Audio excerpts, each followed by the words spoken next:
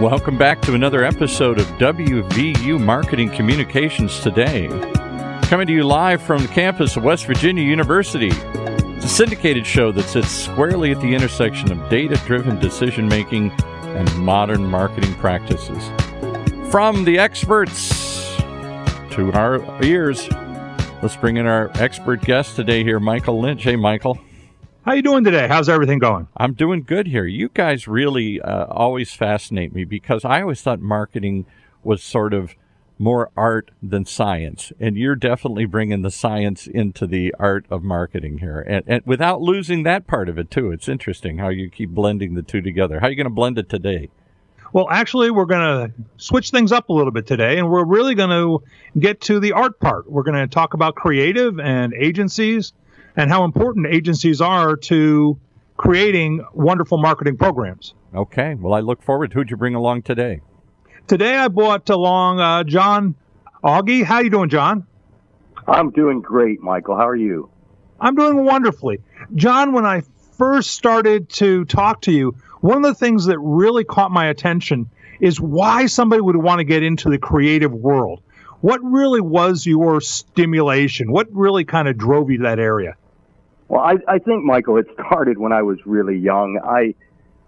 Just a fascination with TV commercials, the whole jingle world, and in particular, I really loved the show Bewitched, and how, Darren Stevens was always he was working for an agency and always having to come up with ideas and pitch to the client. And of course, sometimes you get a little help from Samantha.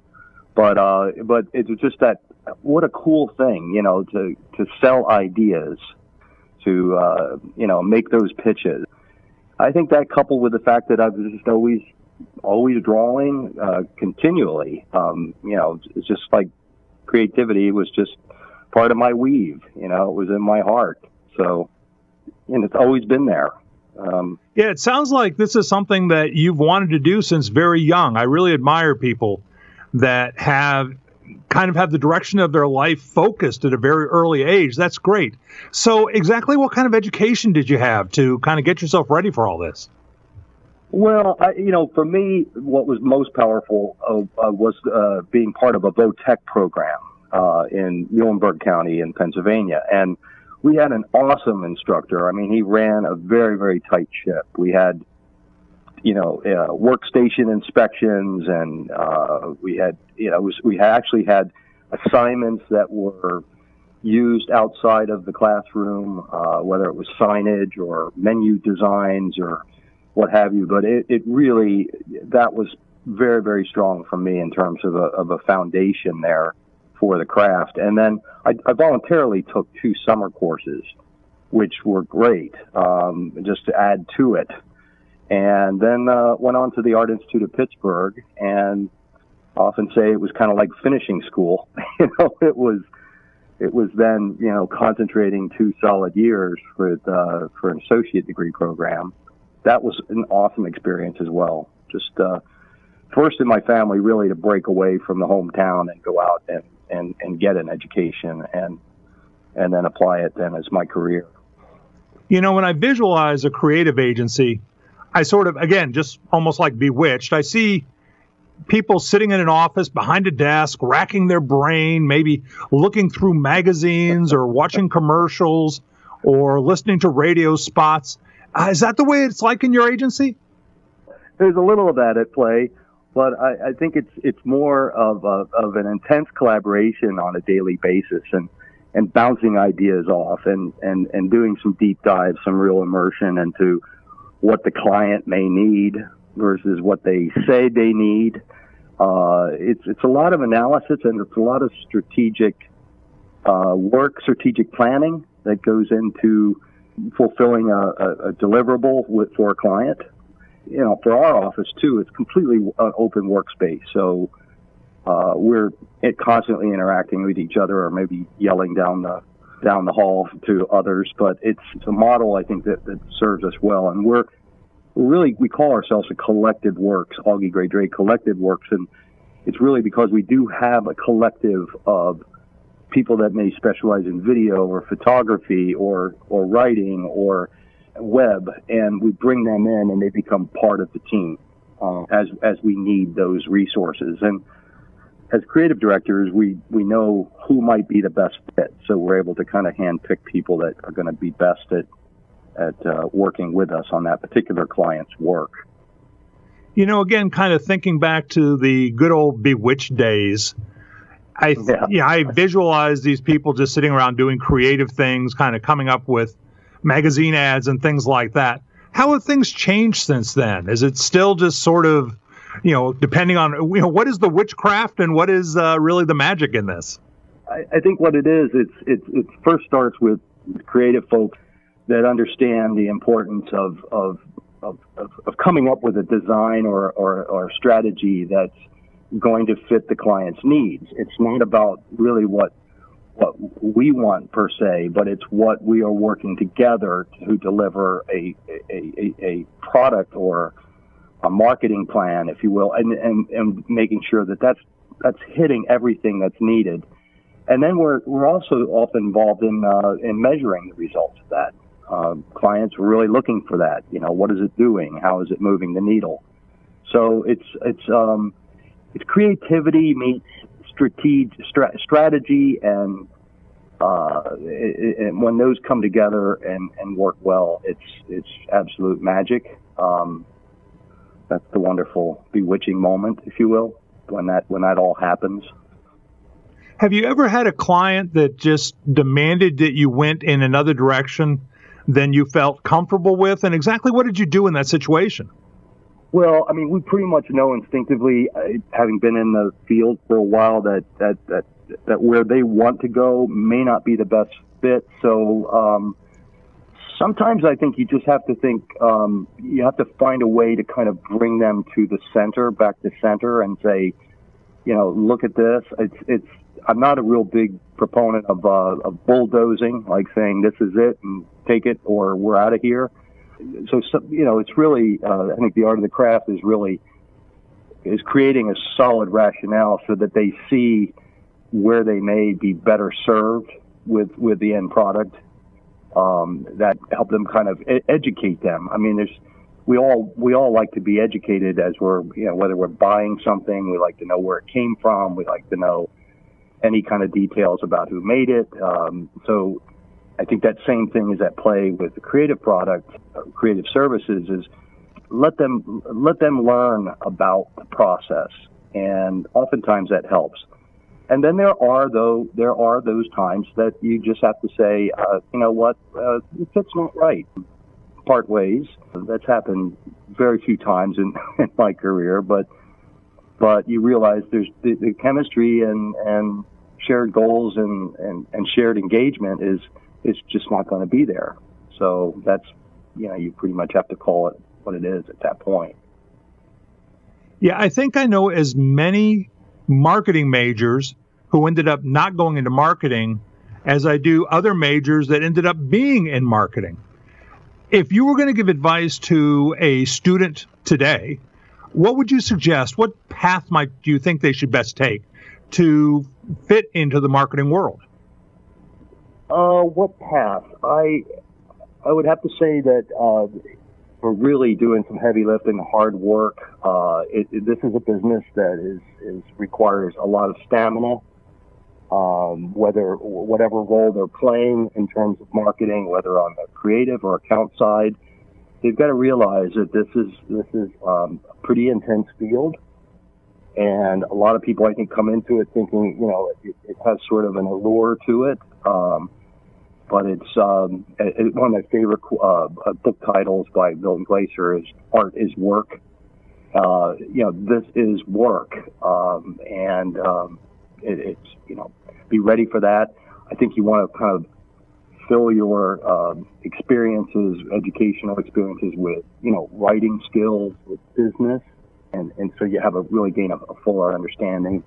And of course, last but not least, is the digital, the whole digital environment, social media has eclipsed a lot of traditional media.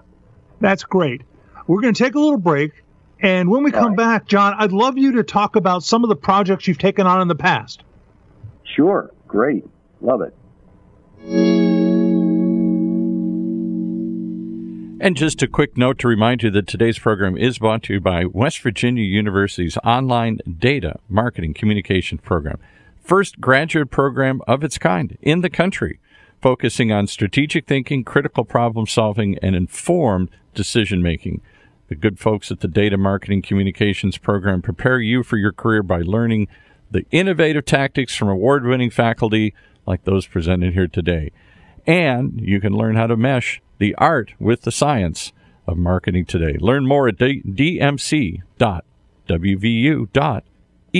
all of which stands for the Data Marketing Communications program at West Virginia University. All right, back to Michael and his guest, and I'd love to interject one question if I could here. What does your guest think about this continuing balancing act between art and science? Left brain, right brain, which is it, art or science? I would have to tell you that it is a wonderful balance of art and science in that the methodology and the availability of data today has strengthened that union between creativity and science, and they're joined at the hip. And it's a wonderful thing because, like I said, it can validate or quantify or qualify the approach, and it's essential.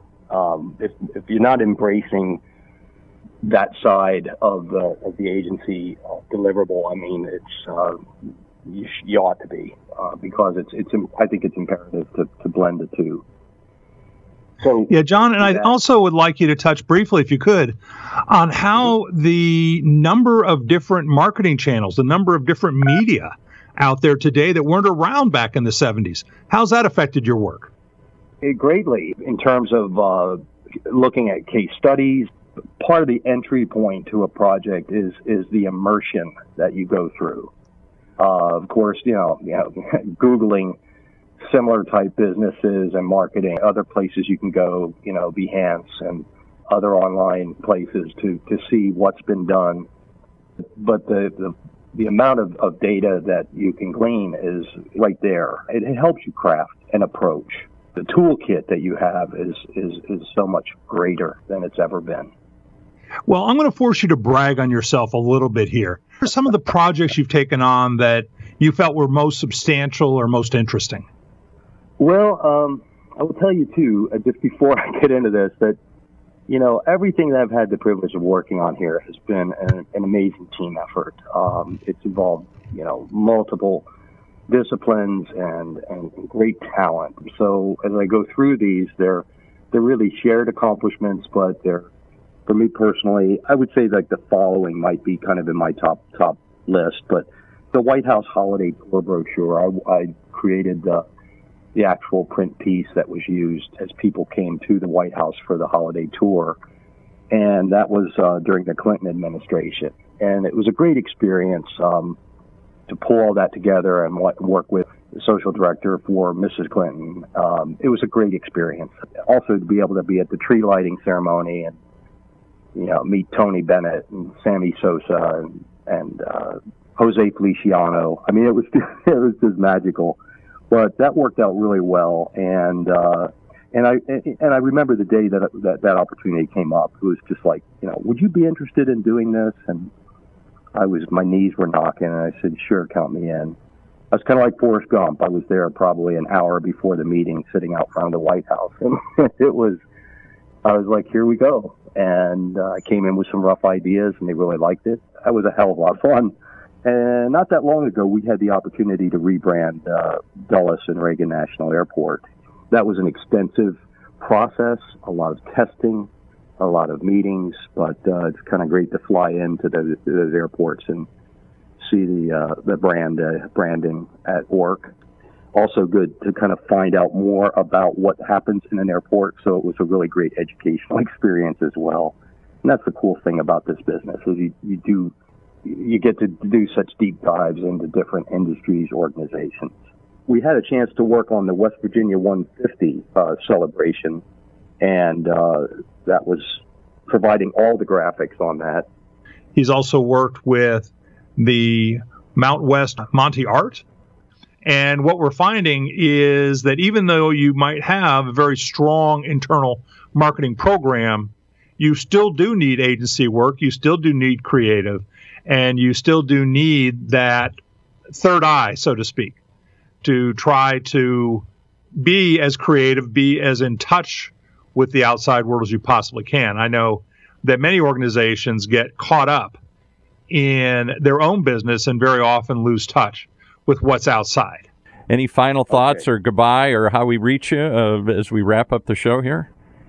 Well, I think the main thing is that this is really all about the creative heart that you have and how to be open with the experiences that you have, the clients you have to work with, and to have that satisfaction throughout that journey that, you're making a difference. Your creative product, your creative ideas are out there. It's great to be on a drive and see a billboard that you were part of, or a company logo that's on the side of the building and with branding, and it's just a very fulfilling career, and it has been great. And one of my favorite quotes here is from Paula Scher, who's one of my favorite designers. She says, "It took me a few seconds to draw it, but it took me 34 years to learn how to draw it in a few seconds." And it's great to have that cumulative experience to be able to fine tune your creative thinking and apply that then to the client's needs. It's a great trip, and I've loved it. Well, thanks, John. I really appreciate it. Branding is a very important thing. Creative is a very important part of branding. And I know at the end of the day, my data analysis would not be anywhere near as rich if I didn't have great creative that went with the marketing campaigns that I create. So again, thank you very much, and thank you for joining us. It's my pleasure, and thank you. Take care.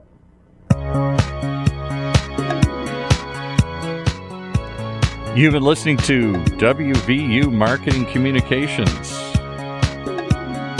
brought to you from the campus of West Virginia University, right here on the Funnel Radio Network for at-work listeners like you.